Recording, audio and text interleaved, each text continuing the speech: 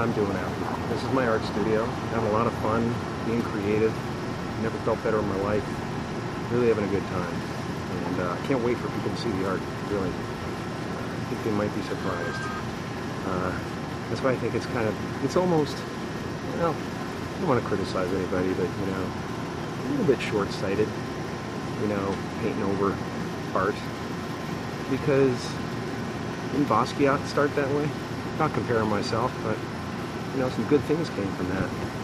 Banksy, heck of a lot of modern artists came from street art. I know they've got their rules and stuff, but, you know, it's a very light-hearted thing, you know.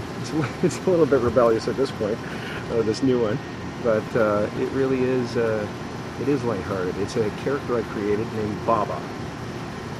Baba means grandfather, Baba means father, Baba means holy man, and I created Baba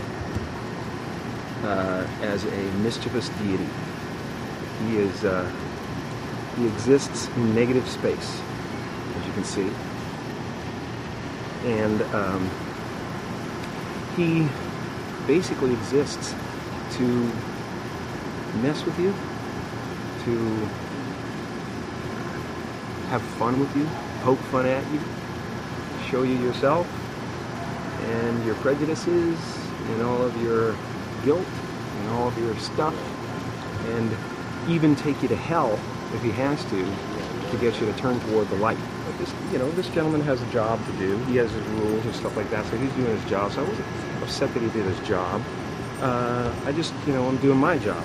I'm doing my job now as an artist. I'm putting it back up, and they can take it down again if they want to, and it's okay with me. I'll even pay for it.